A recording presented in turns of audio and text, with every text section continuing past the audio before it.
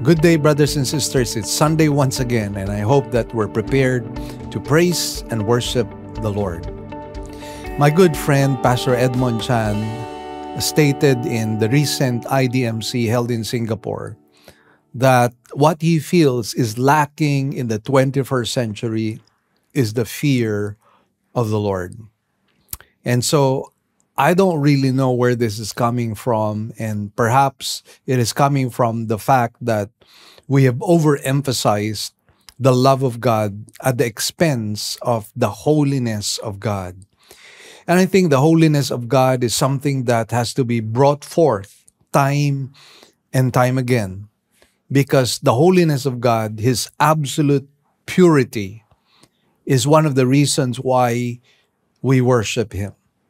We worship Him because He is transcendent. Because when we compare ourselves with God, we know that we are not the same as He is. In essence, in substance, He is pure. Insofar as our case is concerned, we know that we are undeserving sinners saved by grace alone. And because of that, we know that there is a chasm, there is a distance between us and God. And that distance, of course, has been bridged by the blood of the Lord Jesus Christ. And that is why we have access into the very throne of God. But having said that, that doesn't place us on the same level as God.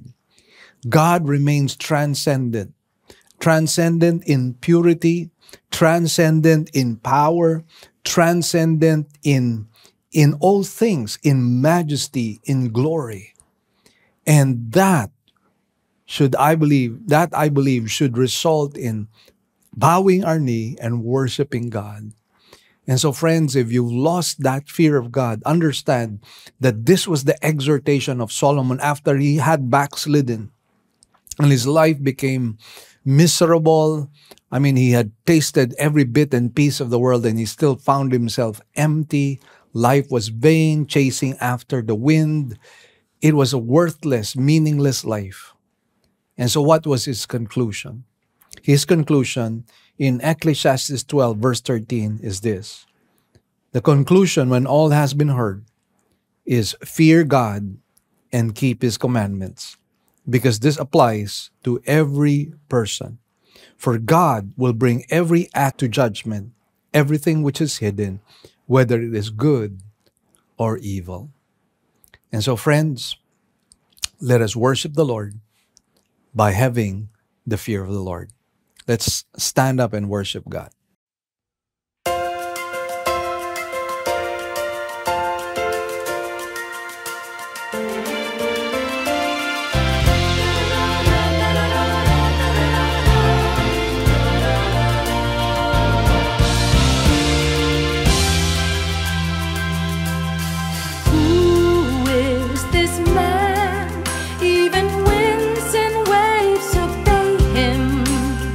Who is this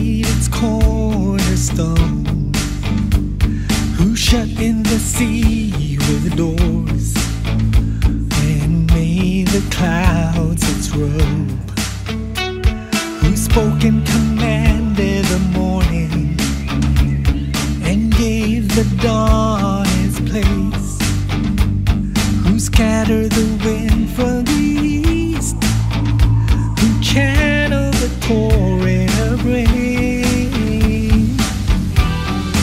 Have we entered into the sea springs, or walked in the depths of the deep? Have we understood the earth's expanse? I wonder now, what is man that you're mindful of him? What is man whom you've chosen to save? What is man that you ended his winter to let his spring begin? What is man that you care for him? What is man that you show him your grace? What is man that you send your son to give his life for him? Whoa, what is man who binds the chains of the Pleiades, who loosens the cords of Orion, who forms the constellations, who rules the heavens, who hunts the prey for the lion, who provides the raven its bread? To whom do the young ones cry for help when they scour the land to be fed? Have we entered into the sea springs, or walked in the depths of the deep? Have we understood the earth's expanse? I wonder now, what is man that you're mindful of him? What is man whom you've chosen to save? What is man that you ended his winter to let his spring begin? What is man that you care for him? What is man that you show him your grace? What is man that you send your son to give his life for him? Whoa, who brings the rain on an empty desert? Who makes the dry land into a garden? Who has begotten the drops of dew? Who makes the ocean become all frozen? Yeah. What is man that you're mindful of him? What is man whom you've chosen to save? What is man that you ended his winter to let his spring begin?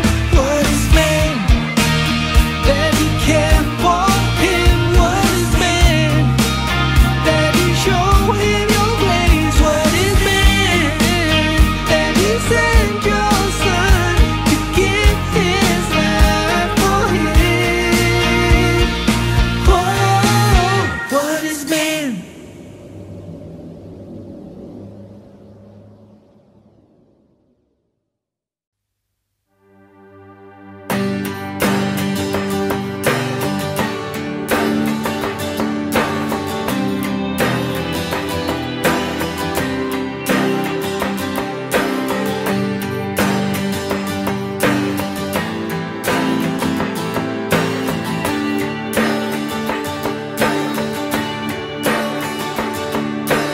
You are the King of Kings, creator of everything. You gave up your son, your only one, to pay the price for my sins. What more can I ask from you? In whom will I trust but you? stand to my feet. You're all I need. In your presence I will sing. I give you my all. Take full control. I lay down my life before your throne. And I thank you, my Lord. You made me whole. And today I will say that this world is no longer my home. I surrender to you my life, a living sacrifice. Whatever I do for you. May your name be glorified. At times I stumble and fall. Still you hear me when I call. Your mercies are new every morning. When I'm weak, you make me strong. I give you my all. Take full control. I lay down my life before your throne. And I thank you, my Lord. You made me whole. And today I will say that this world is no longer my home.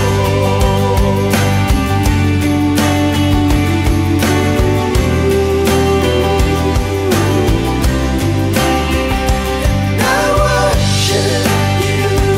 This world is not my home. I give you my all. Take full control. And I lay down my life before your throne.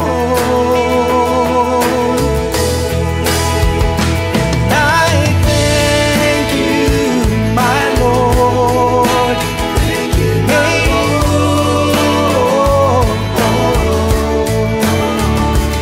And today I will say that this world is no longer my home.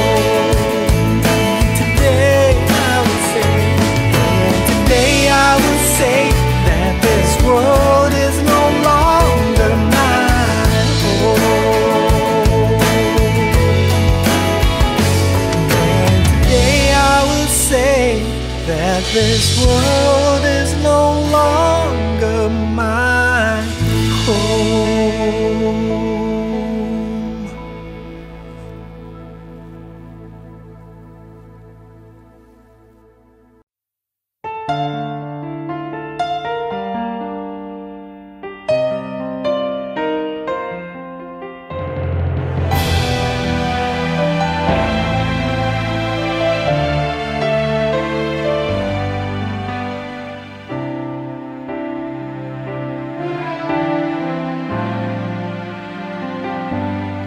Ang pag-ibig mo walang katulad, inalay mo buong buhay mo para sa kaligtasan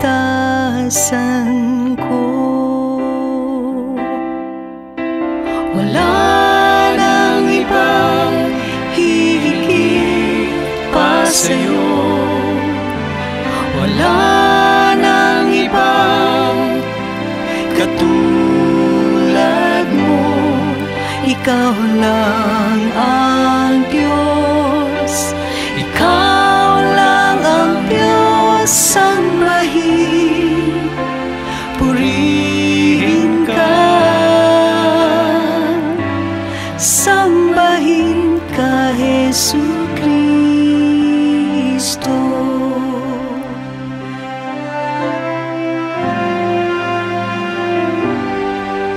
Aking Ama, puno ng awa, dakila ka,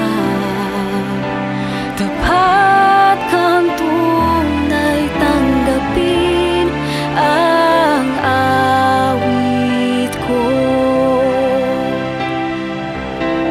Wala nang ibang hihigit pa sa'yo, wala nang ibang katulad mo, ikaw lang ang Diyos, ikaw lang ang Diyos, sambahin, purihin ka, sambahin ka, Jesu Kristo.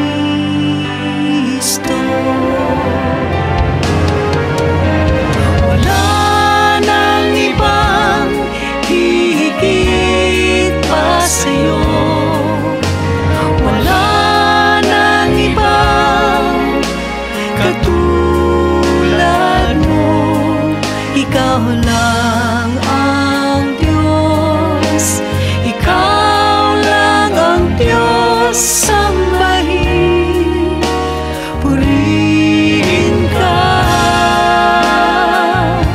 sambahin, purihin ka, sambahin ka, Jesu Kristo.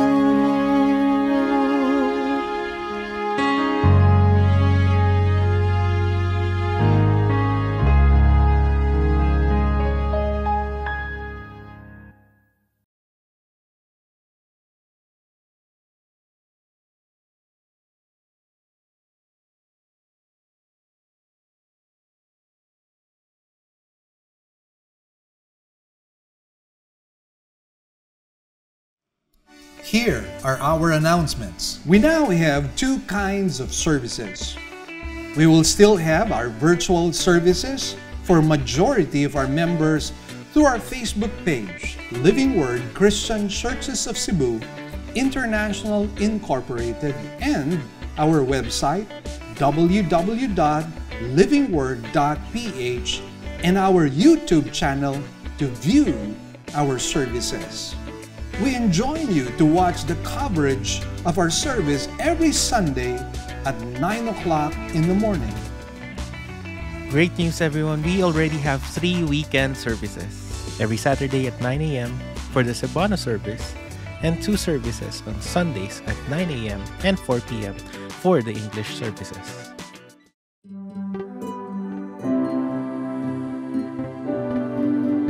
The title of today's sermon is The Pathway to Greatness. This is a 2-part series, and so we will have a look at part 1 in this study. Let's take our text from Matthew 20, verses 20 to 28. Then the mother of the sons of Zebedee came to Jesus with her sons, bowing down and making a request of him. And he said to her, "What do you wish?" And she said to him, "Command that in your kingdom these 2 sons of mine may sit, one on your right and one on your left." But Jesus answered, "You do not know what you are asking. Are you able to drink the cup that I am about to drink?" And they said to him, "We are able."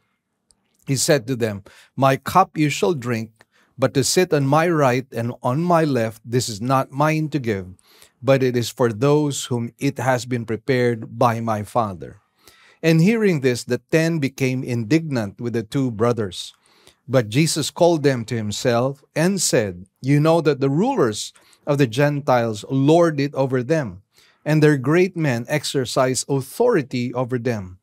It is not this way among you, but whoever wishes to become great among you shall be your servant. And whoever wishes to be first among you shall be your slave. Just as the Son of Man did not come to be served, but to serve, and to give his life a ransom for many. Let's bow our heads in prayer at this time.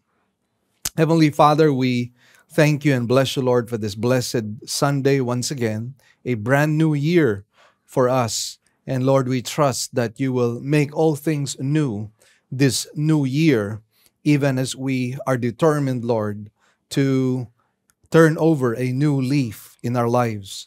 And Lord, we ask that your grace be upon us. Let our study today be meaningful. And we trust, Lord, that you will truly inculcate in us your biblical culture. Lord, we will give you thanks and praise. In Jesus' name we pray. Amen and amen. A lot of people desire greatness in various fields in life. For some people, they desire to become great in the field of business. Others, however, desire to be great perhaps in the political world. They want to be influential, maybe grab a seat in the Senate, or maybe even run for the presidency. There are some who want to excel in their employment, and they want to be able to reach that time wherein they would become managers in their own field. And yet again, there are some who desire greatness in ministry. Now, a desire for greatness is not necessarily bad. I mean, a lot of us equate a desire for greatness as being equal to pride. And of course, a lot of times that is true. But at other times, it is not necessarily the case. So once again, a desire for greatness is not necessarily a bad thing, for as long as we have the right motives. And that is one thing that God wants us to have: pure motives. If ever we desire greatness, it is never egocentric. If we desire greatness, it is always God glorifying. It is always designed, or desired rather, so that you and I might be an implement of God to extend His kingdom. Now, the path to greatness, however, is a difficult path. It is the path of suffering and servanthood. And this is our subject matter for today, and there is a threefold flow to our study. But for lack of time, we will divide this sermon into two parts. We will discuss points 1 and 2 today, and then we will finish up with point number 3 next weekend. But allow me to give you the whole flow of this sermon, parts 1 and 2, so that we do not get lost in the flow of things. So in verses 20 to 21, we're going to talk about the ambitious request. In verses 22 to 23, you find the sobering response. In verse 22, under the sobering response, you have the required suffering. And in verse 23, the divine appointment. Now, the way of promotion is found in verses 24 to 28. And what we discover under this particular main point is the ambitious anger in verse 24, the worldly way in verse 25, and then the Christ way in verses 26 to 28. So allow me to unpack this sermon to you. We will begin with the ambitious request in verses 20 to 21. It says, "Then the mother of the sons of Zebedee came to Jesus with her sons, bowing down and making a request of him. And he said to her, 'What do you wish?' And she said to him, 'Command that in your kingdom these two sons of mine may sit, one on your right and one on your left.'" Now, by this time, and I'd like to provide to you the setting or the occasion by which this request was made. We have to understand that previously Jesus had already announced his death. In fact, he had announced it not just once, but 3 times already. And the third time Jesus announced it, he added even a detail. And that detail is that he would rise on the third day. Now, interestingly, in fact, intriguingly, there was no response from the disciples. Worse, it was at this time that their selfish ambitions came to the fore. Now, isn't this quite saddening that the Lord Jesus Christ, obviously, I don't think he was really looking for sympathy, but then I believe what he was looking for somehow is that the statements that he had made, the announcements he had made about his death should at least provoke a response to the disciples. A response perhaps of empathy, a response perhaps of even sympathy and compassion. And somehow this was not happening.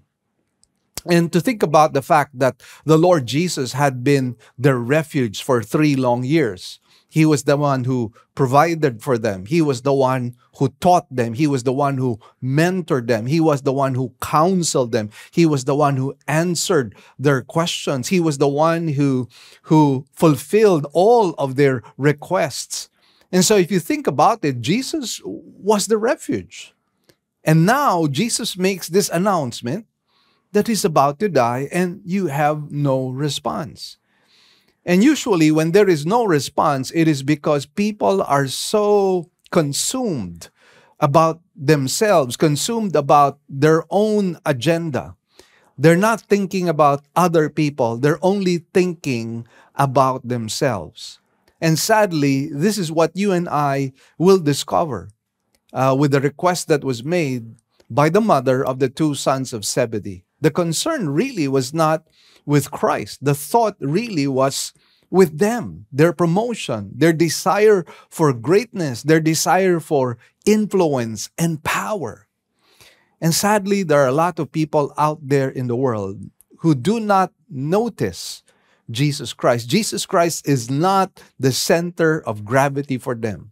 The center of gravity for them is themselves, their egos, their needs, their wants, their desires. And they're not mindful at all at what the Lord Jesus is saying. They're not mindful at all with the Word of God. And again, that is very sad because Jesus has been put on the periphery of people's lives. He has been marginalized. He has not become the center of gravity. And therefore, the sad thing is that people are practically lost, spiritually speaking. They're even spiritually blind and deluded.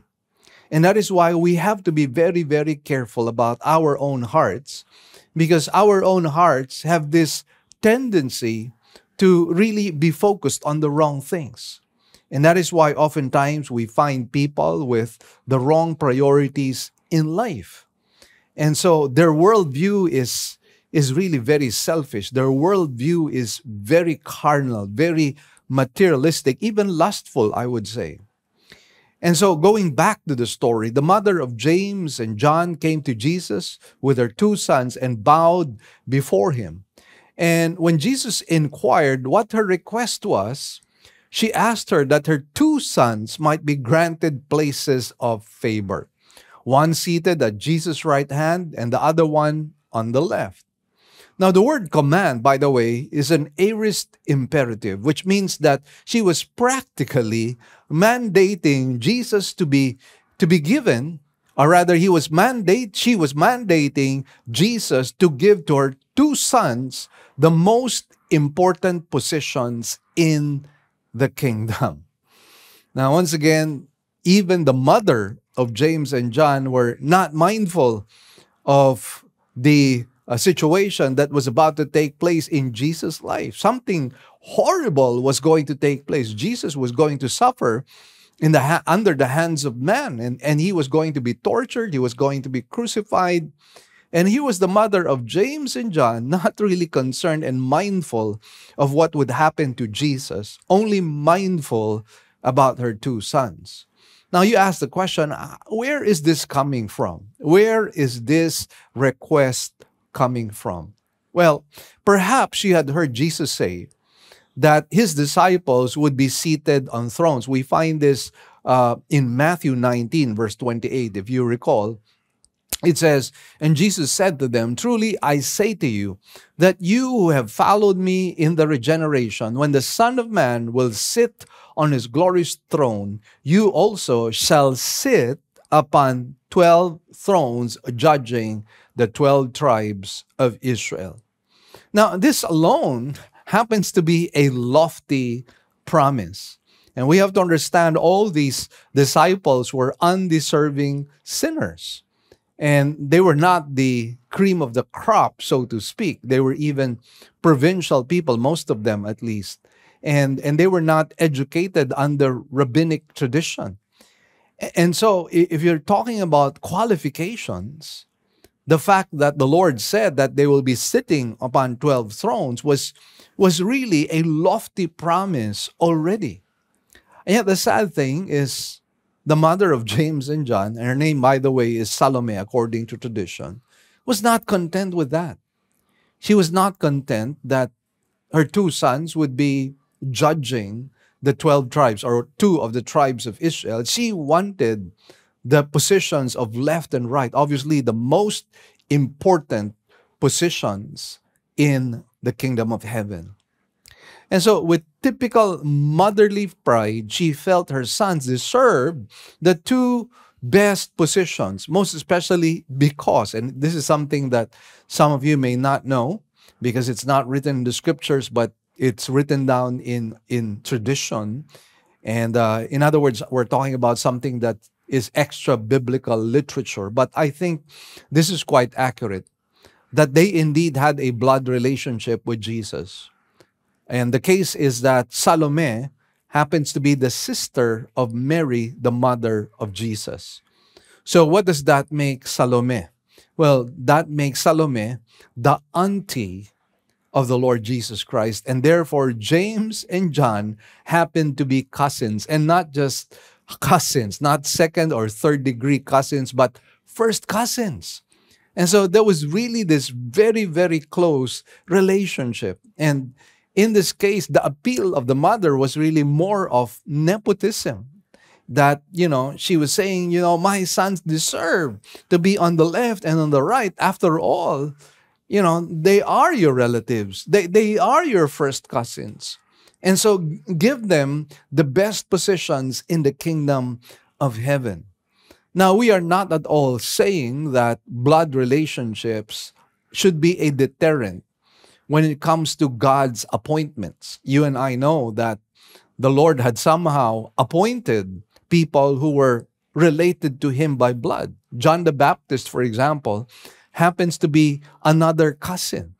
And this time, one of his or two of his disciples happened to be his own cousins as well. You're talking about James and John.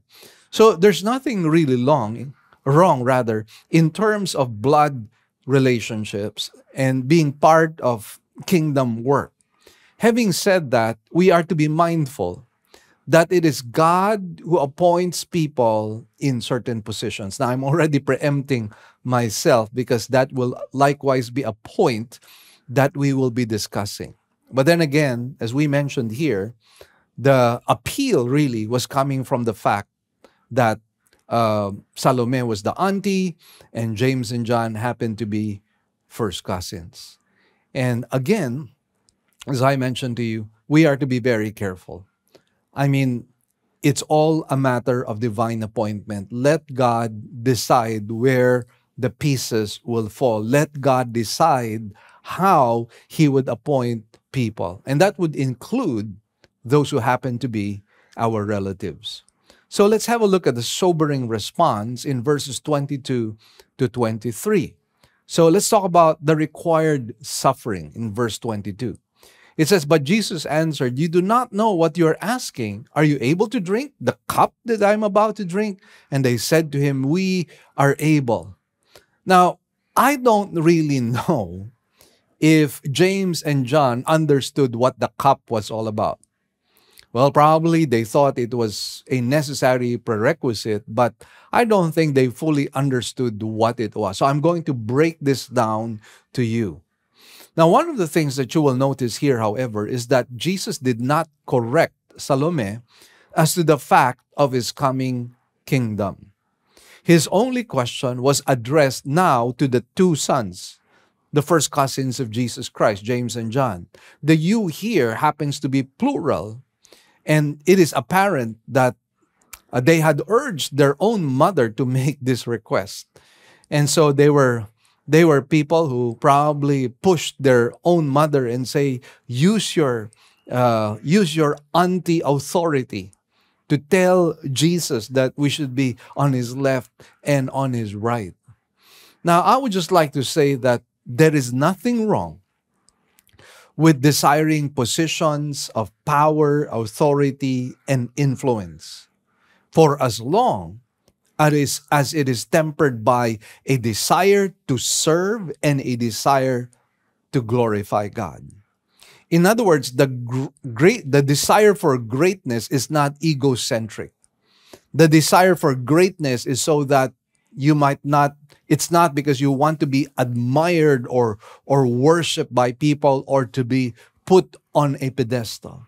The desire for position of power, authority, and influence is driven by a desire. I want to serve people. I want to be a blessing to people. And then ultimately, it has to be with a desire to glorify God. Lord, I want to achieve this, not for myself, but Lord, I want to achieve this for your glory. And so for as long as those happen to be our motives, there's nothing wrong with desiring greatness. Remember that Paul, in writing to Timothy, commended even those that had a desire to serve as elders. So again, there's nothing really wrong. In fact, again, Paul was commending those who had this desire. Incidentally, I'd like to tell you that at that time, to be an elder would mean that you would have to put your life at risk. Why? Because Christianity at that time was not popular. In fact, in Judaism, it was considered a cult. And among the Romans, it was also considered as a strange religion. And again, it was likewise considered as a cult. And so you could be persecuted for it. You could lose your property. You could be martyred. I mean, people can look down upon you. You could be a pariah.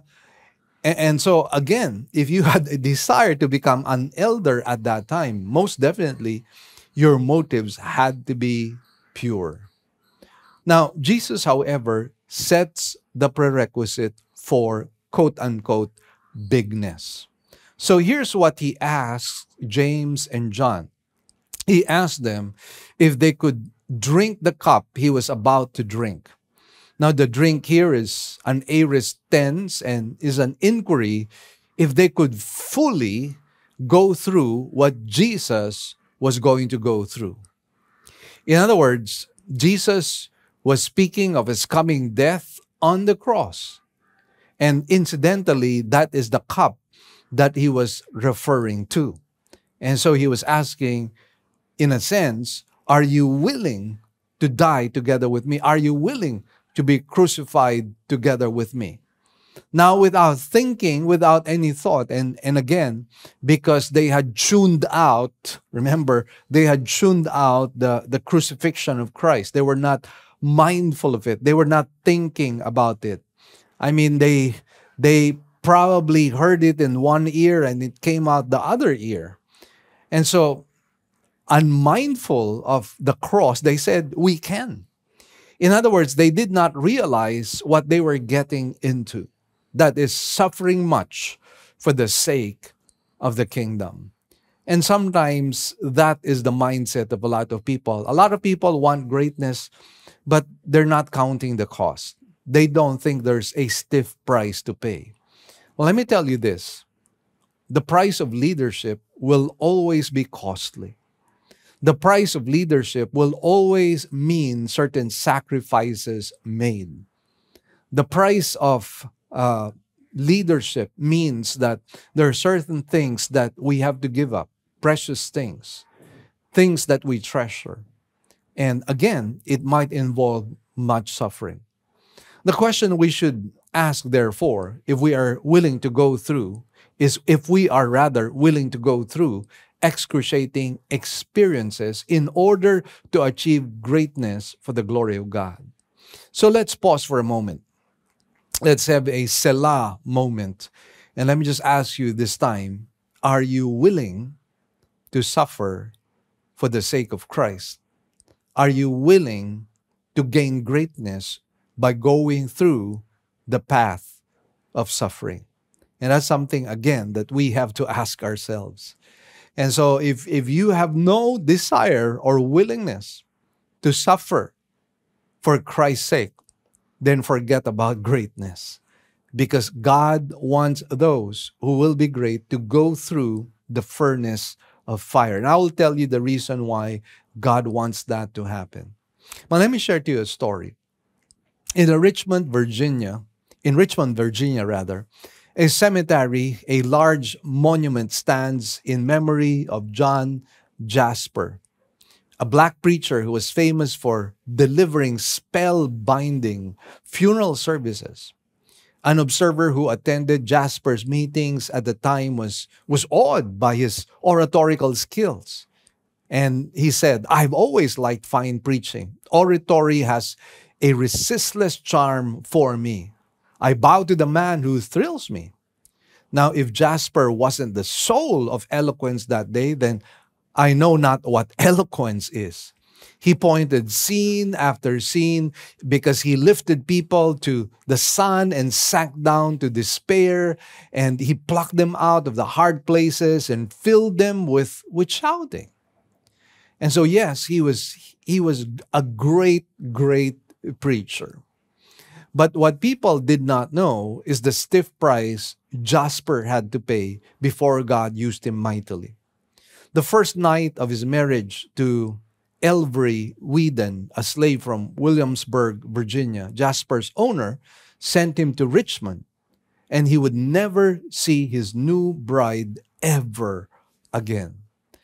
And because the slave owner thought that he might try to go north to freedom, he was never permitted to revisit Williamsburg. Months later, his wife wrote a letter asking him to return. And when Jasper was not allowed to do so, guess what happened? She decided to remarry. Oh yes, that is the stiff price to greatness. I like to cite some biblical examples. Let us not forget that before Joseph became prime minister of Egypt, he was first sold by his brothers into slavery. And from a slave, he became a prisoner because of a false charge of rape coming from Potiphar's wife. And before David became a king, he was running as a fugitive from Saul, hiding in caves and going from place to place, even going beyond the borders of Israel because of his fear that Saul might catch up with him. And then before Moses became the shepherd of Israel, he was first a shepherd in the desert for 40 long years. So be mindful of those examples. And those examples are not idle examples. They are examples intended to teach us lessons in life. And that is why those stories are there. Those narratives are there to serve as examples for us, that we might understand how God deals with his servants, how God deals with his people. And I think it's very important that we meditate and study all of these narratives and see them as examples for us, models for us, paradigms for us. And so when we go through certain difficulties, we will no longer be surprised because we understand, well, this is how God deals with his servants, most especially those whom he places in high positions of power, fame, or strength. And so we have to be mindful of that. Let me just share to you another example. Charles H. Spurgeon, the Prince of Preachers. Guess what? He was only 17 when he filled to overflowing the church of which he was the pastor. At 19, he was called to a historic church in London. And at 26, he built the Metropolitan Tabernacle, the largest Baptist church on earth at that time. He also produced several books, and his sermons were circulated worldwide. His life, however, was filled with so much suffering. He was severely criticized by various newspapers and also by pastors themselves. And following the birth of his twin sons, his wife was too unwell to leave their house for 15 long years. Now, he himself suffered from gout and experienced incredible pain, but also its accompanying agony of mental depression. By the time he was 30 years of age, Spurgeon's frame began to show signs of wear and tear. The disease known as gout had developed in his body, and as time went on, he was often confined to bed, suffering great pain. He says, for instance, and I'd like you to hear his statement, "It is mercy to be able to change sides when lying in bed." Did you ever try to turn and find yourself quite helpless? Did others lift you and by their kindness only reveal to you the miserable fact that they must lift you back again to the old position? For as bad as it was preferable to any other. What mercy I have felt to have only one knee tortured at a time. There were a host of other things that brought great difficulty in Spurgeon's life, and his life was marked by great suffering together with his wife. But guess what? He is the Prince of Preachers. Guess what? His writings, his sermons are still being used, referred to even up to today. This generation still knows Charles Haddon Spurgeon, and he's quoted many, many times in pulpits, in Facebook posts. He is used in many writings, in many books, up until today. I mean, it's been hundreds of years, and yet, friends, God is still using all the things that he had written and he had shared. What a wonderful, glorious, great, powerful life. And yet, he suffered much. Many of us, sadly, want the crown of gold without the crown of thorns. Many of us desire exaltation without the crucifixion. Many of us want the resurrection without the garden tomb. And many of us want the heights of heaven without the depths of valleys. There are no easy paths, dear friends, in God's kingdom. And I just like us to be reminded of that. So friends, again, love God, serve God, even desire greatness. But understand there's a price to pay. There's a cost to the pathway of greatness. And you have to be mindful of that. And again, that comes with a greater purpose. And I will relate that to you as we go through the sermon and even as we go to the next. Again, friends, we have to be willing to pay the price. So in verse 23, we're going to talk about the divine appointment.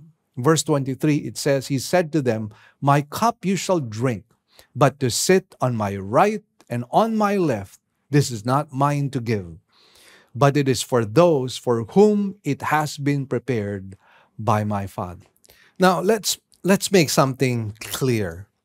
The object of this sermon is not to discourage us from desiring great things for God, but for us to know this is about awareness, that when we ask for greatness, we may also be asking for the cup of suffering. So that's something that I just want to plant or embed in your minds and hearts, because some of us can be so naive that we think that greatness is just something that is within our reach for as long as we have those intellectual resources, for as long as we have those connections, for as long as we're brilliant, for as long as we have the necessary equipment. We might think that, well, it's easy. No, friends, we just have to understand that there is a price to pay. Now, of course, when the Lord says, "Are you willing to drink my cup?" Our response to the Lord when he asks us is that, yes, we can. Not in the unconscious way of James and John, but in a conscious and willing way. And why should we be willing? Well, we should be willing because Christ has redeemed us. Our names are written in the book of life. We are undeserving sinners. And yet by His grace, has redeemed us from damnation. He has redeemed us from the pits of hell.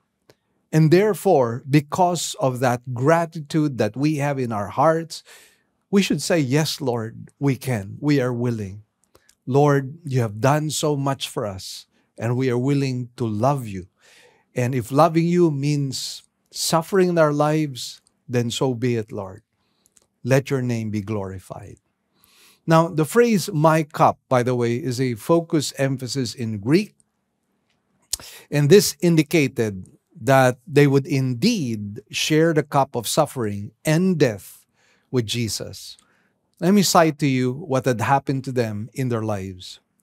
James suffered death early in the early church age at the hands of Herod Agrippa I. We find this in Acts chapter 12, 1-2. John suffered in exile in the island of Patmos, and according to tradition, was thrown into a boiling cauldron. But miraculously, he survived that. Now, this is not to say that we will become martyrs. I mean, not necessarily. But we are to be prepared to suffer for His name's sake. And there are various degrees, really, of suffering. And the point is, we just have to be willing. Because after all, it is for our own good. In fact, it is for our own sanctification. And there is a purpose in why God allows us to go through that crucible of fire, to go through that dark tunnel. There is always good reason. Now, when we ask for specific positions of honor, of power, for example, we have to understand that at that time was not Jesus' prerogative as implied in the contrast emphasis. And what we find is that the Greek word this and the focus emphasis of the word mine, all of this indicates that it was not for Jesus to appoint them in those places. Those places will be filled, but it will be filled by those, according to Jesus, whom the Father, the gracious and generous judge, will appoint. And so, being in positions of power, listen up, is a matter of divine appointment. In other words, this is not something that we can manufacture. This is not something that we ourselves should strive. This is a calling under God. And therefore, we are to respond to the calling that God gives to us. And for some people, the calling for them is for greatness. And that greatness is not for themselves. That greatness is for the glory of God. That greatness is for the extension of God's kingdom. So we are to be mindful of that. And we are not to be selfishly ambitious. We are not to be egocentric in our desire for power or function or position. I mean, let God decide. Let God's will be done. Incidentally, the word prepared is in the Greek perfect, which speaks of an abiding action, which may indicate that once God gives those positions of authority, the left and the right, it is for them forever, in eternity, and speaks of God's graciousness and magnanimity to bestow this blessing. Well, up until today, we still don't know to whom the left and the right have been given to. And perhaps eternity will reveal that to us when we are brought home by the Lord Himself. Now, by the way, this is not a teaching which tells us that we cannot ask God for positions of influence, only that we cannot ask God for specific positions. So I can pray to God, Lord, I want to be great in your kingdom. Great so that I could serve you more. Great so that I could influence more people. Great so that your name could be glorified even more. I could be a beacon and a light to a lot of people. But I'm never to ask specific positions. Like to say, Lord, I want to be the best and the greatest evangelist of all time. That is not for us to decide, dear friends. God is the one who determines that. So here's a question. Also, the question may arise as to why God would want us to go through difficulties before reaching great heights of glory. I like that question, and it's a question I would love to answer.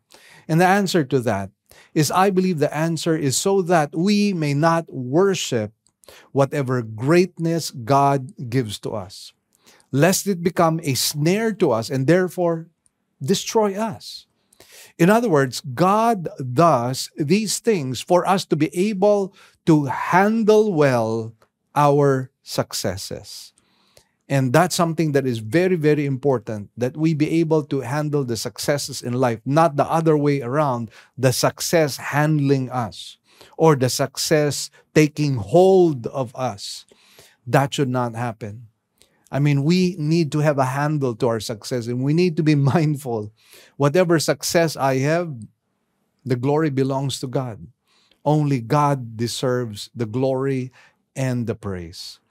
And that is why, in the example of Paul, we find him going through suffering. And we find the reason in 2 Corinthians chapter 12, verses 7 and following.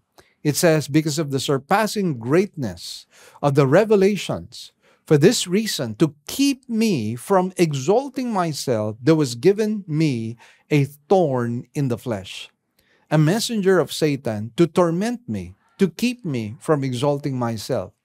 Concerning this, I implored the Lord 3 times that it might leave me. And he said to me, my grace is sufficient for you, for power is perfected in weakness. Most gladly, therefore, I will rather boast about my weaknesses, so that the power of Christ may dwell in me.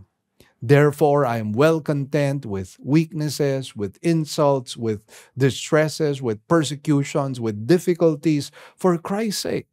For when I am weak, then I am strong. So there you go, dear friends. That's the reason why God at times allows us to go through the furnace of fire. It is to melt away the dross, to melt away the pride, the ego. And this is something that Pastor Edmond continually reminds us, that we must not let our ego to come in the way. And oftentimes that's our problem, our ego, our pride, our sense of self-entitlement, our sense of worth. And that should be removed from our lives. That is really dross and filth. And we just have to empty ourselves that we might be filled with the power of God. And here we find Paul praying 3 times, Lord, take away this thorn in the flesh. And God never granted that to him. God allowed him to have that thorn in the flesh. And again, the reason is very clear, to keep himself from exalting himself. As the Bible says, let him who boasts, boast in the Lord. Let him who boasts, boast that he knows me. And so, friends, the rule of the kingdom is before the crown, the crucifixion comes first. Before the rejoicing, the garments of mourning come first. We are not to fear, for the Lord says, the battle is not yours, it is the Lord's. As Paul himself said, as God himself said to Paul, my grace is sufficient for you.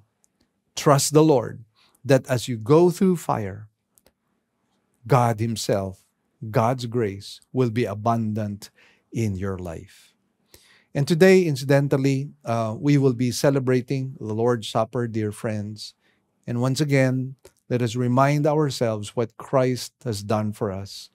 The bread symbolizing Christ serving as our substitute, to die in our place, to die for our sins, so that our sins would be covered by the blood of the Lamb. The wine symbolizes the blood of Jesus Christ. And the Bible is very clear in the book of Hebrews, without the shedding of blood, there can be no remission of sins. And therefore, we are indebted to God. And friends, if you have not yet received the free gift of salvation, you have to understand that all you need is to cry out to God for mercy upon you, a sinner. You have to acknowledge to God that you are a sinner. And friends, let me tell you, you cannot be saved by good works, because the standard of God is perfection. And as the Bible says, if you stumble at one point of the law, you have broken the whole commandment. And so, that being the case, Jesus Christ himself said, with men, referring to salvation, these things are impossible. But with God, all things are possible. So salvation is all by God, all by grace, all by faith, accomplished by the cross of Jesus Christ. That alone has brought salvation. And so what do? We receive Christ. We repent of our sins. We receive Christ, his person, his sacrifice. And friends, when you do that, and when you ask God to change you and mold you by the power of the Holy Spirit, you will be born again. Your name will be written in the book of life, never ever to be erased again. And that's when you can celebrate the Lord's Supper meaningfully, because you will remember, as you hold those elements, you will remember what Christ has done for you.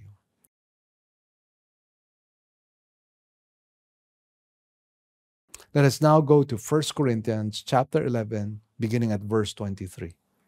For I received from the Lord that which I also delivered to you, that the Lord Jesus, in the night in which he was betrayed, took bread.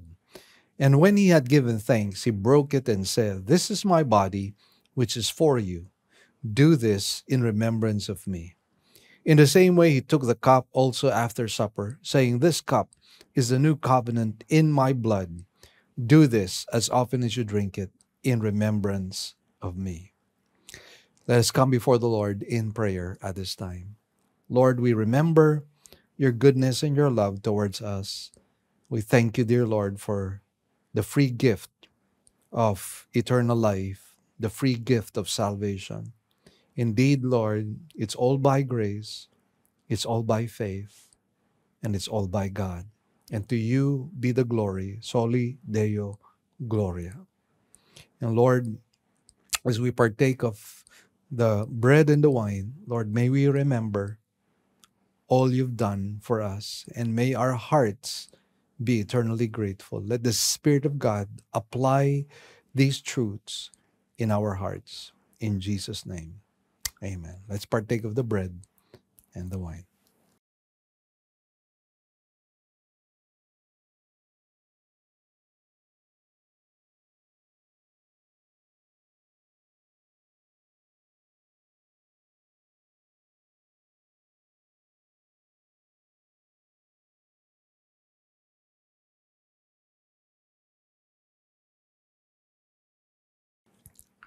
Thank you, Jesus. Thank you, Lord. Lord, we just bless you and thank you for today. Our hearts are full. We are grateful. We are grateful, Lord, for you have blessed us beyond measure. And today, once again, Lord, we just pray that you might minister to your people, those who are listening to us right now. And whatever you have achieved today, you alone deserve the glory, praises, and thanks. In Jesus' name, amen. So friends, if you have not yet subscribed to our YouTube channel and Facebook page, please do so. We want to spread the word around. So kindly share it to as many friends as possible. And keep yourself updated by hitting the notification bell in our YouTube channel as well as in our Facebook page. And by the way, we're coming out on FEBC radio stations all over the Philippines. We're coming out every Sunday on DZS, Sunday at 9:30 in the evening. And then GCTV, we come out 6:30 in the morning every Sunday, and we are on Light TV as well every Saturday at 6:30 p.m. We hope that you can join us. Spread the word around, friends, because Christ is glorified. God bless you all. Here are our announcements. We now have two kinds of services.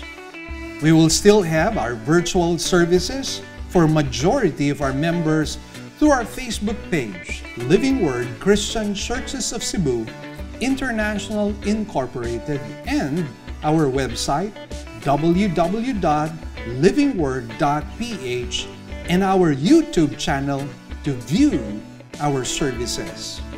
We enjoin you to watch the coverage of our service every Sunday at 9 o'clock in the morning. Good news, brothers and sisters! Our radio program will now be heard nationwide through FEBC radio stations. As an added bonus, all Living Word original songs will likewise be aired as well.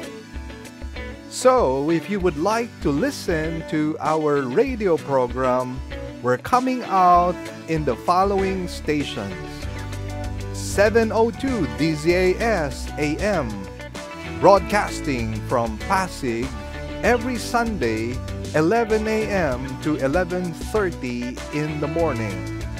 We're also coming out from 104.3 DWAY FM from Legazpi. This is also every Sunday from 10 to 10:30 in the morning. And for those of you in Tacloban, we're coming out from 97.5 DYFE FM every Monday from 11:30 in the morning to 12 p.m. For those of you in Zamboanga, we are coming out from our station in 1116 DXAS AM every Sunday from 11:30 to 12 p.m. Also, for those of you in Davao, we're coming out from 1197 DXFE AM every Sunday from 2 o'clock in the afternoon to 2:30 p.m. For those of you in Coronadal, we're also coming out from station 1062 DXKI AM every Saturday from 8 to 8:30 p.m. And for those of you in Cagayan de Oro, we're coming out from 103.3 DXJL FM every Sunday from 8 to 8:30 p.m. And for those of you from Metro Cebu, we're coming out from 98.7 DYFR FM every Saturday and Sunday from 8 to 9 p.m. Please tell your friends about this and tune in to our radio program. Let us pray that God might use this radio program to become a blessing to as many people as possible. God bless you all. Great news, everyone. We already have 3 weekend services every Saturday at 9 a.m. for the Cebuano service, and 2 services on Sundays at 9 a.m. and 4 p.m. for the English services. We'd also like to thank our partners, our members who have been consistently giving to partner with us in the work of the Lord. We'd like to share our giving channels to those who would like to partner with us in the work of the Lord. You can deposit your love offerings to the following banks: Banco de Oro. Account name is LWCCCII. The account number is 001-000-60800. We also have a BPI account. Account name is Living Word Christian Ministries, Cebu Incorporated. Account number is 1021023481.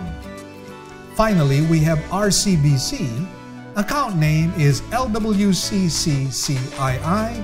Account number is 14520052886. To give via GCash, just follow these simple steps. From your GCash app, click Bank Transfer. In Bank Transfer, click the BDO icon under Select Partner Banks. Enter the amount. Enter the name LWCCCII and account number 001000060,800 and send the receipt to office@livingword.ph. Then click Send Money. You may also send your love offerings and donations online through our website. Go to www.livingword.ph and click Give, and then a dialog box comes out of it. Kindly click on your giving preferences. Thank you, and God bless.